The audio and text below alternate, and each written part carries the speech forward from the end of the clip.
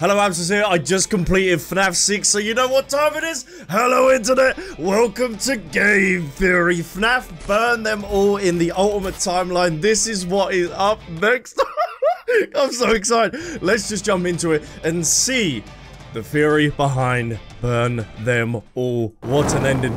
Hello, Internet! Welcome to Game Theory and page 20 of our final FNAF timeline. Wow. Ridiculous. Last time we covered William Afton's rise as a serial killer. How the loss of his young son in 1983 caused him to make one fateful promise that would ultimately serve as his driving force for decades. I will put you back together. Fueled by grief and obsession, Afton would lose himself in work and drinks. One night in a fit of rage, he lashes out against Henry's young daughter, Charlie, his first murder. I still can't believe that he'd done this and just the way that it just comes together. Oh, FNAF 6 might be my favorite games. This moment becomes the first domino to fall in a long sequence of events that ultimately destroys William's life and the lives of those around him. That one murder gives Afton a taste for blood, resulting in the deaths of 10 more children across 2 different pizzerias. Those children go on to possess animatronics, giving Afton his first exposure to Remnant and the potential solution for bringing his son back to life. The need to learn more about this miraculous power leads him to produce the Funtime animatronics, as well as their capture devices. And that's how Sister Location comes in, isn't it? Where they use Sister Location to send out different animatronics to different locations to try and get as much Remnant as possible. And also, since last time or whenever a video has gone up, I've got a little bit more addicted.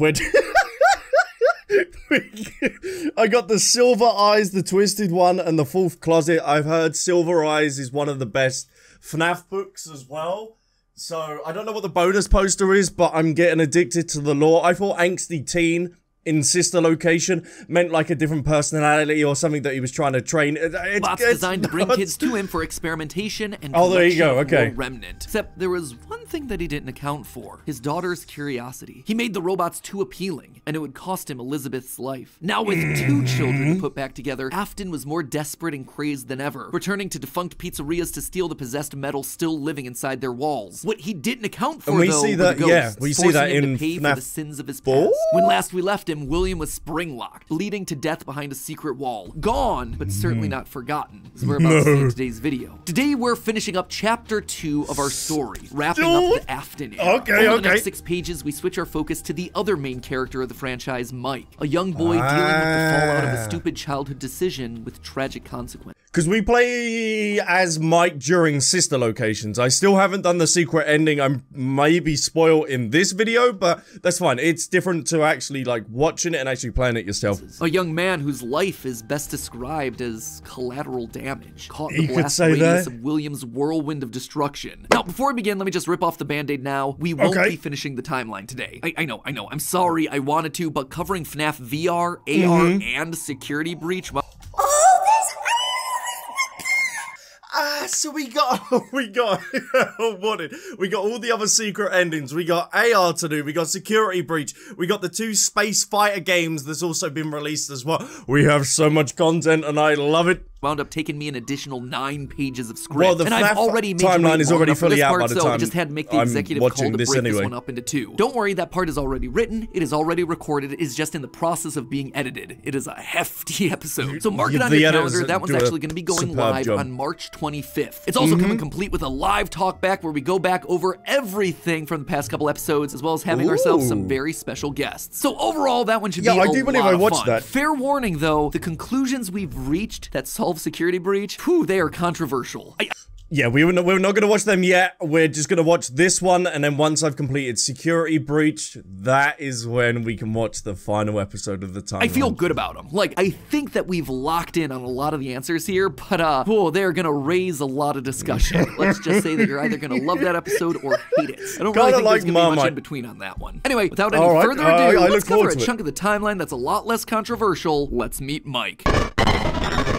The Afton era. William still wasn't back. Weird. Michael knew his father sometimes traveled for work, disappearing for days on end, but usually there was some sort of notice, a phone call, a post-it, something. It's not like Michael and his father were close, far from it, but as a household of 2 suffering men coping with years of tragedy and loss, there was at least some element of communication between the 2 of them. They were And Mike's gonna have more guilt due to him actually being there and being actually the one that kind of caused the actual death as well. United by a name and a shared pain. This time though, things felt different. William had left nothing. His absence was longer. There were no check-ins, no updates, just silence. Something had happened. If there was one thing Michael knew about his father, it was that he had contingencies, safety checks, backup plans. His father was a careful and guarded man. He held his cards close to his chest, and as such, William had prepared him in the event that something like this ever happened. Normally, his father kept his home office locked, but in the event of an unexpected, prolonged absence, Michael had been instructed to enter his father's office and look behind. Ooh, a step closer coming home is the Fazbear Fright book, and that is number 4. Oh, okay. Shelves mounted in the corner of the room. Rolling his eyes, Michael entered the office. He never fully understood how William was able to spend so many hours of his days locked up in here. There was just nothing to do. Most of this place was empty. He dragged himself over to the shelf in the corner, expecting to find an emergency contact list, a family safety deposit box. But what he actually found there was completely unexpected. Father, it's me, Michael. I did it. I found it. Ooh, that's a sexy voice. I've looked around on Twitter. Apparently, the FNAF community finds Mike is apparently hot. That's what. That's what I found in my Twitter searching. It was right where you said it would be.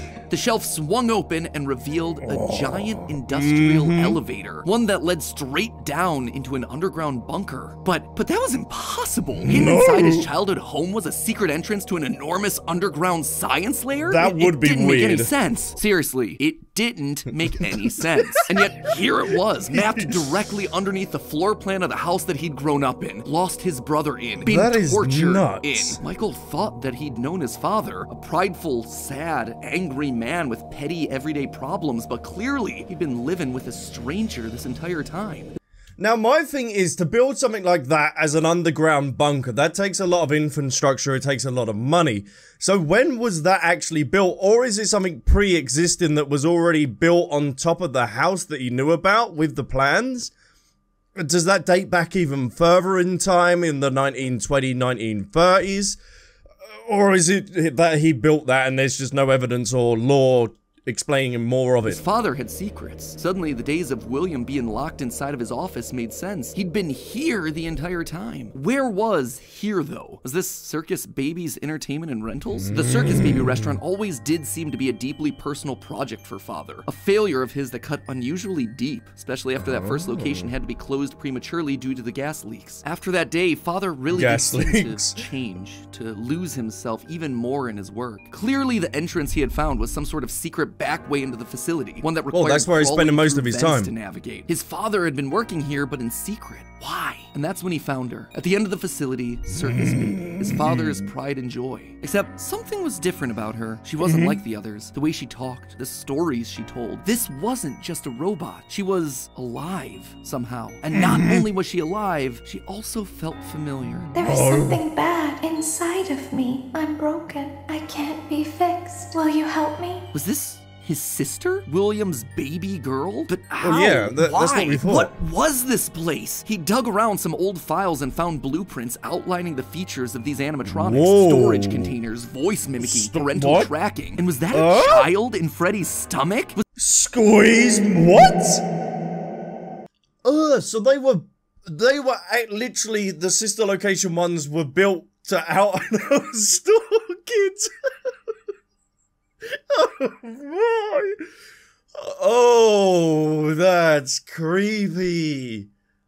Oh, man. Was his father collecting and experimenting on kids? Were all the rumors that he'd heard throughout his past actually true? That the animatronics came to life at night? That there were murders done in all the pizzerias? That his father had somehow been the prime suspect in all of it? Suddenly, so he Michael's didn't know mind about flashed back to his he wouldn't know persistent about that, would he? nightmares throughout his childhood. Had he been experimented on too? Tears stung in his eyes as anger, fear, and confusion filled his body. His father's secrets were pouring out. William wasn't just a lame, overworked father. He was a monster, toying with life itself. Suddenly, everything clicked. He frantically looked around the room, blinking human heads on poles staring back at him. Yeah, they were disgusting. That's why it seems FNAF 5 and FNAF 6 seem to be the most interesting in terms of lore. Honestly, I love sister locations. Yeah, the mini games on Night 4 was exceptionally hard, but it was so different. You had the storyline and the voice lines. I liked it. I really did. I know, yeah, doesn't like it, but... Green eyes, his sister. Blue eyes, his brother. Closed eyes, his mom. All just staring expectantly. These were meant to be human. William was working down here trying to make believable humans. Literally rebuilding the family that they had both lost. The small little girl robots with their British accents roaming the hallways of this underground facility suddenly took on a whole new context. Oh, so it was you, it weren't even baby, it was this weird thing that was trying to get inside of my little cubby hole. Oh, I would have punched that. I would have seen that thing. Were those meant to be his sister? A replacement for her? A clone? Was William building clones of his sister? They seemed to know him, after all, to react to his presence. They were all there. They didn't recognize me at first, but then they thought I was you. He always did have a bit of a resemblance to his father. Michael's mind reeled as the reality of his world crumbled to dust. No, he had to get them out of there. If this really was his sister, heck, if any of these things were human, souls, whatever remnant of the humans that they once were, they needed to be rescued. They always put us back inside. There's nowhere for us to hide here. Led by the voice of Circus Baby, he marched through the now empty halls of the Funtime Auditorium. He would lead them. He would protect them. And finally, he would be able to forgive himself for the killing of his brother so many years. Yeah, did see that one coming. The scooping room. Yep, I'm aware of that. The scooper only hurts for a moment. Yeah, just one Scooper, that violent extraction arm? Michael had seen that one in the pile of blueprints. Whoa, let's back it up a minute. A remnant injector. Leaves trace lines amount on interior, overusage, overexposure is negative effects. Base note, when heated, no observed motion, keep the heat tank at a substitute level, blah, blah, blah, blah, blah. There is a possibility that overheating might neutralize the effects permanently. Something about heat rendering the magical silver metal inside useless. In reality, prior to getting himself spring-locked and put behind the wall, William's methods had become increasingly sophisticated, with a mechanized arm that could... Oh, that's why! Okay, spoilers just in case you haven't played FNAF 6, I just want to throw that out there. That's why he tries to burn them all alive, because he knows the remnant will make it useless and evaporate in the souls. Infuse new bodies with a soul. William could finally give and take away life. The only thing he needed were the bodies. But William wasn't the only one looking for bodies, as Michael was about to learn. But if we looked like you, then we could hide. If we looked like you, yes, then we would have somewhere to go. Michael was going to be the hero to help these animatronics, all right. He was going to help the haunted tubes and wires of these animatronics escape, just not in the way that he anticipated. His sister had lied to him, another game of pretend. The scooper plowed forward, digging its extraction arm into his body. As he heard his bones ripping through his flesh, Michael blacked out. Something is wrong with me. I'm surprised. I should be dead, but I'm not. Oh, so the remnant has gone into Michael? Oh no, was I meant to find this out during the secret ending? I'm so sorry! It's so hard! The secret ending with Ennard is so hard. I will try and get it done, but we're learning. For the next several months, Michael's life was not his own. He was forced to comply with the tangle of wires and spirits that lived inside of him. His body felt like an overfilled balloon begging to burst. Day by day, week by week, his flesh began to sag and discolor. He was a walking, talking, rotting corpse, alive, but wishing he wasn't. He was a puppet, a walking shell. And while he did his best to conceal his fate, there was only so much a man filled with robot spaghetti could do. The entity in his innards would eventually leave, but by that point the damage had been done. His decaying flesh stank, turning him into a literal purple guy. But still— So when they burnt him in FNAF 6, he was already pretty much dead anyway. Still, even with no bones, even with rotting purple flesh and begging to die, Michael continued to live. That silvery metal remnant injected by the scooper meant that he couldn't die. His anger also refused to die. What he had seen down there in his sister's location had rocked him to his core. His father had killed and captured dozens. His experiments had killed his sister and then tortured him throughout all his childhood. He was actively trying to build human replicants. He didn't know where his father was, but Michael knew that he was out there somewhere. I've been living in shadows. There is only one thing left for me to do now. I'm going to come find you. Michael had to correct for the sins of his father. He had to make things right. Michael would burn Fazbear Entertainment to the ground. I mean, what else could you do when your skin was permanently purple? Michael's strategy was simple. He would apply for night security guard positions at the old defunct pizzeria location. Is that meant to be a reference to actual Help Wanted as well, or is that just Help Wanted, like, in terms of an advertisement? Am I looking too deep into this? What does it mean? What does Help Wanted mean? Does it mean this? Does it connect to that?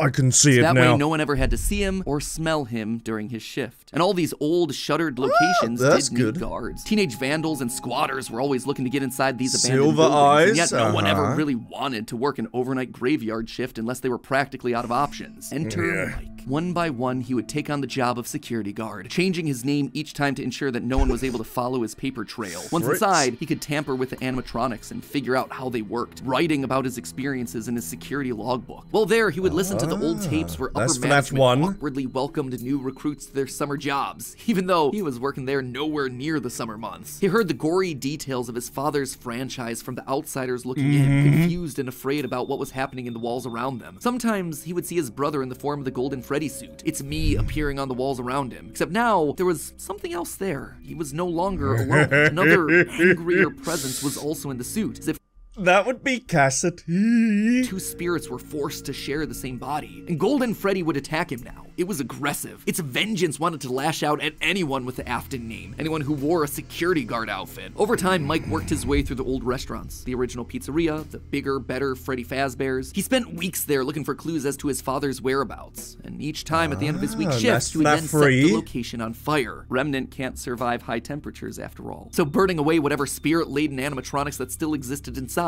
seemed like a winning strategy. Oh, so that was Michael that ended up burning FNAF? I've literally just... I'm recording this as I've just completed FNAF 6 because I wanted it nice and, like, fresh in my memory. But I thought the tape or the recording was alluding to Henry burning it down, but it was actually Michael? Because he says, oh, you're also trapped in here, but it feels like you want to be here as well.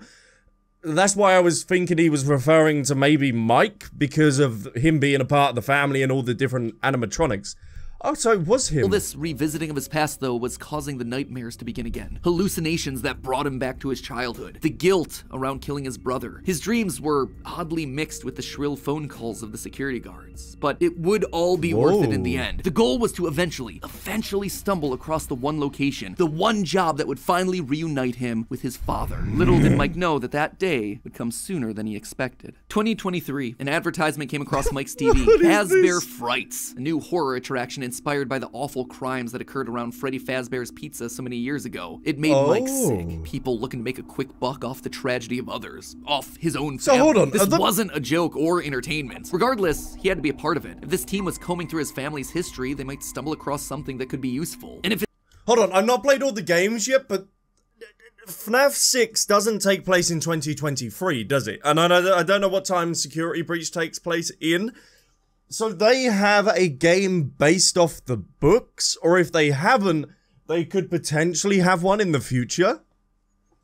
If his father was truly still alive as he suspected, there would be no way that he wouldn't show up here. Maybe finally this could be the final chapter in his family's marathon of tragedy. Mike applied for the job and was immediately handed the keys. Years of doing this had taught him that security guards did they not question him why he was purple? Security checks. They also liked how creepy Mike looked. They thought it was a costume, on theme for the job. What little they knew. Hey, glad you came back for another night. I promise it'll be a lot more interesting this time. For weeks, there was nothing, Why did you but wear just a as Mike costume? considered giving up, he received the call that he'd been waiting for years. You're not gonna believe this. We found one. A real one. Could this finally be him? That was Sure FNAF enough, 3, if there I he was, remember. William inside his Yes. iconic golden Bonnie springlock suit, only now it was green and decaying with age. And there they were, a small family of broken men finally reunited. It's been a long time, Dad. Mike had always struggled with the phantoms of his past haunting him, but now all the animatronics he'd encountered over the past months hopping from pizzeria to pizzeria suddenly sprang to life, their burned faces haunting him as he tried to keep track of his father on the cameras. It would seem that William's mere presence had put the spirits on high alert. Ultimately, they were harmless, more annoying than anything else, but so that's why they didn't kill you during FNAF 3. I was kind of wondering what the phantoms were, but they're just spirits. It's all making sense. It's all coming together now. There was one that felt different from the others. One that was more than just a mere phantom. The security puppet. If he looked at the cameras at just the right moment, he could see it floating there through the halls. He could even see its reflection in the water pooled on the ground. What? It would seem like he wasn't the only one there on a mission. While he was dealing with Springtrap, Michael can you actually do that in FNAF 3? Dealing with the spirits of this place, finally setting them to rest. Hopefully this means a happier You day can for see all of us, Charlotte Mike in thought FNAF to 3? And in that moment, he felt the air around him release, like pressure being let out of a bottle. The building sighed, as if 5 spirits had finally been allowed to move on. He had the sense that his brother was a part of them. He rigged the wiring inside the building to misfire, and the dry, desiccated walls erupted in flames. It is finished. Except, it was not. Somehow, through sheer force of will, Afton remained. He had survived, and Mike would need to find a new way of finishing off his father. Luckily, the solution would present itself later that year. Not from Mike, but from another victim that had been left in his father's wake. So unless Matt Pat might just say exactly what I'm just going to ask, but so maybe the spirit is too powerful, or the remnant, if is too powerful, cannot be burnt? We're talking about becoming a Fazbear Entertainment franchisee. Restaurant ownership and management. Something almost anyone can do with a limited degree of success. You are now the face of the newly rebranded Freddy Fazbear's Pizza. Fazbear Entertainment as a brand had been closed for years. William had been stuck in a suit and a wall. The only person who legally could bring the franchise back was Henry, but he'd largely pulled out of the franchise around the time of his father's disappearance. Something was up. Surely this had to be some kind of a trick, right? Mike, doing what he did best, applied for a franchise and immediately got the job. There was just one thing out of the ordinary. This would be FNAF 6, wouldn't it? If you are playing this tape, that means that not only have you been checking outside at the end of every shift, as you were instructed to do, but also that you have found something that meets the criteria of your special obligations under paragraph 4. No employment contract he'd ever signed required him to keep special lookout for independently moving animatronics outside the restaurant. Now he knew something was up here. Henry was luring them all back. Rather than trying to go to them, like Mike had done for years, Henry was doing the opposite. He was putting them all under the same roof. He was finishing them off for good. And that's why they're... Hold on, no, he didn't burn sister locations, did he? He didn't burn the underground bunker, maybe. I would understand Afton from 3, but these two are from sister locations. So did Mike end up burning sister location then? Mike knew this wasn't meant to be a restaurant. It was meant to be a prison. No, maybe the wife did, because in the clip that you get with the exotic butters and like eating the popcorn, she says, "I even burnt the house down." So maybe it was his wife that burnt down the house that ended up burning down the bunker as well. A containment vessel, a locked box meant to trap them all in so they could finally end the madness. It took a few nights, but eventually everyone was there. His father, the puppet, the robot spaghetti that had once violated his body, and his sister, now hopelessly devoted to serve the man that had once gotten her killed. It was time. He had been instructed to seal the doors and leave, but while he locked everything down, he didn't move on. If this was truly meant to be the end, if the remnant needed to be washed away, he needed to be a part of that. This is where your story ends. And to you, brave volunteer, who somehow found this job listing not intended for you. Although there was a way out planned for you, I have a feeling that's not what you want. I have a feeling that you are right where you want to be. And to you monsters trapped in the corridors, be still. And give up your spirits. They don't belong to you. For most of you, I believe there is peace, and perhaps more, waiting for you. What an ending, huh? Although for one of you, the darkest pit of hell has opened to swallow you whole.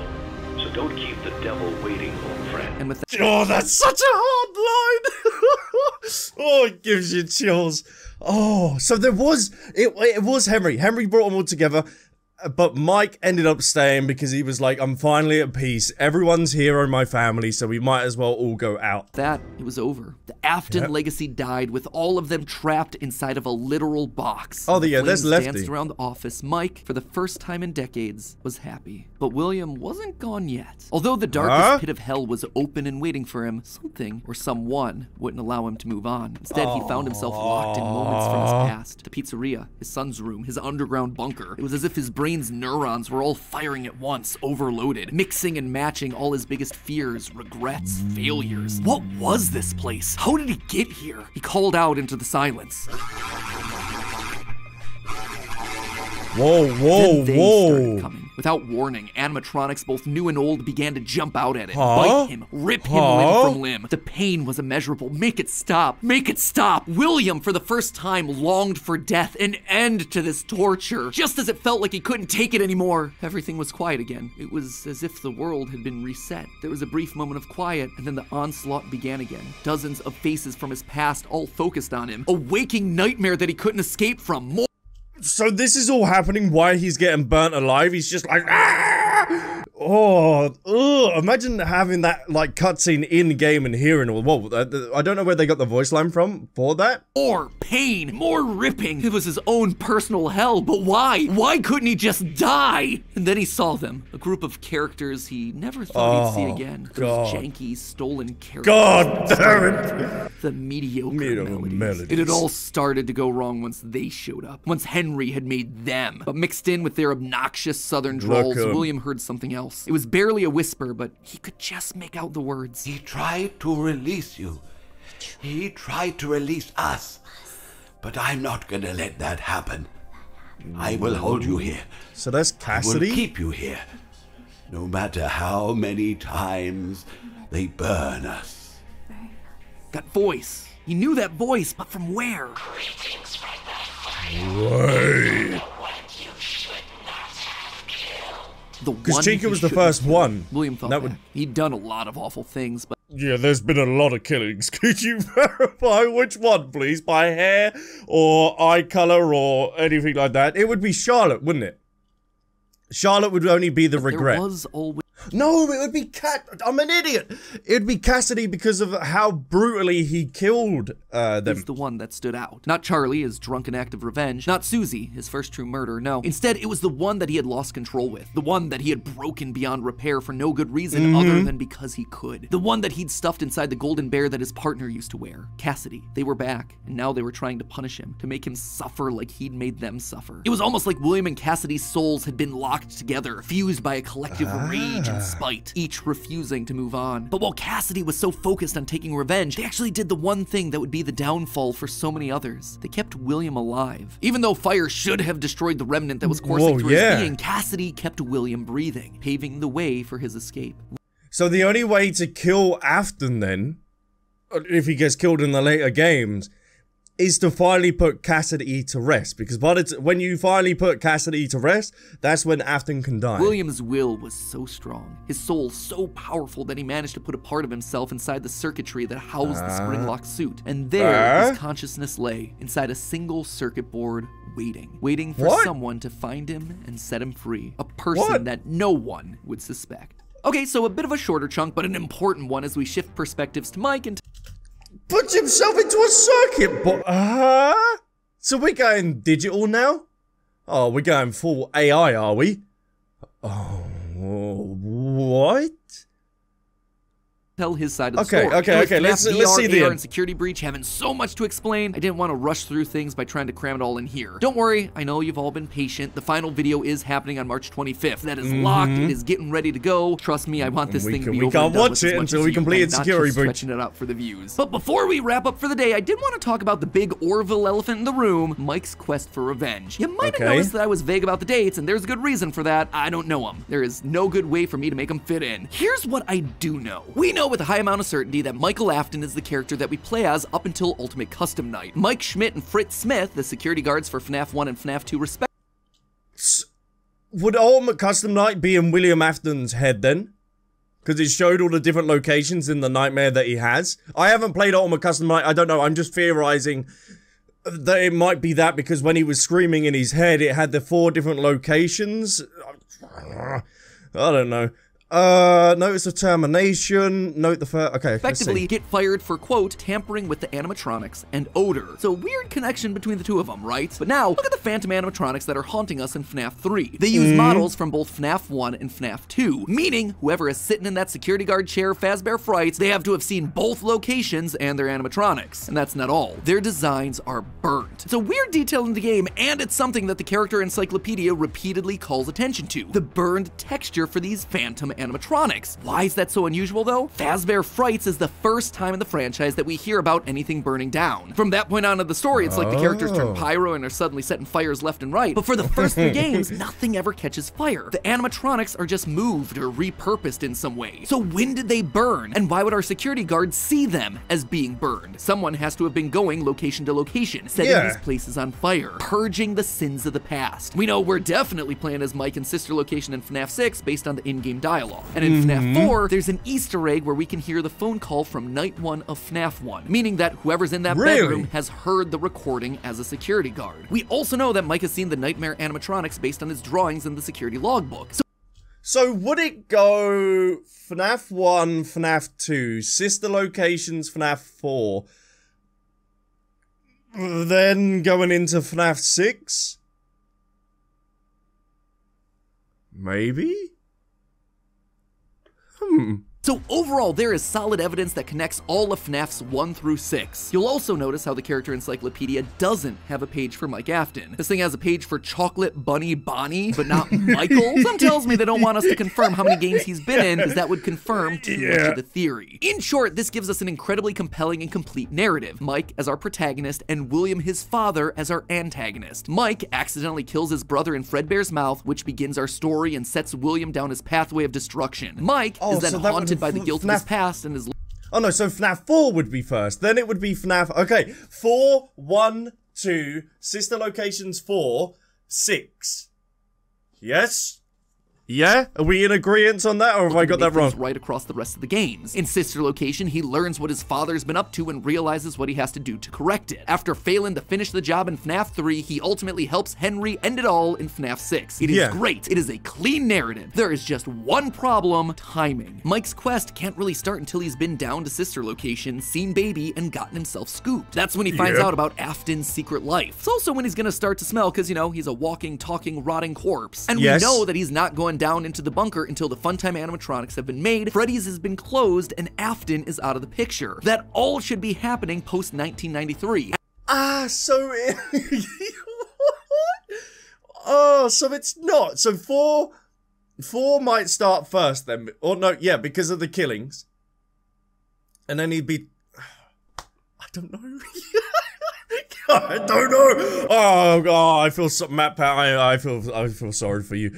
The scrambling and putting everything together. Behind a wall, but that then presents us with a few problems. Afton has already dismantled the original animatronics as we see in the FNAF 3 minigames. How are those things getting burned if they're already deconstructed? But more importantly, we see FNAF 2 paychecks with the date 1987. That is way earlier than I think it can be. To be fair, Fritz Smith's pink slip on night 7 doesn't have a date. Yeah, but that's a different name. It's weird to say that the first few nights are in 1987, and then employee number 3 is hired on years after the restaurant closes. Anyway, just wanted to call that out because I don't have a solid answer for it, and I'd love to see your comments down below. And with that, my friends, this chapter comes to a close. We'll see you on March 25th for the grand finale as we cover the final 3 games in the franchise and the controversial answers we think solves what those games were trying to tell us. Until then, my fast heads, remember, even though Afton kinda succeeded in being brought back to life, gotta admit, he's still looking a little bit on the dry, dehydrated side. He is. I suppose 3 fires and being dead for a decade will tend to do that to you. Fortunately, thanks to today's sponsor, Air Up, I think we can help him out with the hydration thing, not the whole burning alive thing. You guys know that I hate drinking plain water. It's just boring. And that then led me to my current crippling Diet Coke addiction. However, Air Up has found a way to harness the power of science to get me to drink more water, which not only do I love in principle, but I can truly say has changed my drinking habits forever. They use these special scent pods that fit directly onto the top of the bottle, and almost as if by magic, magic. It makes the water taste like basically anything you want. How? If you guys have ever watched Food Theory, you've probably heard me say that smell is more important than taste, and that's exactly what Air Up's taken advantage of here. These pods are full of flavorful smells like watermelon, peach, wild berry. That one's my personal favorite. And by having the pods in front of your nose as you're drinking, it makes your brain think that that's what.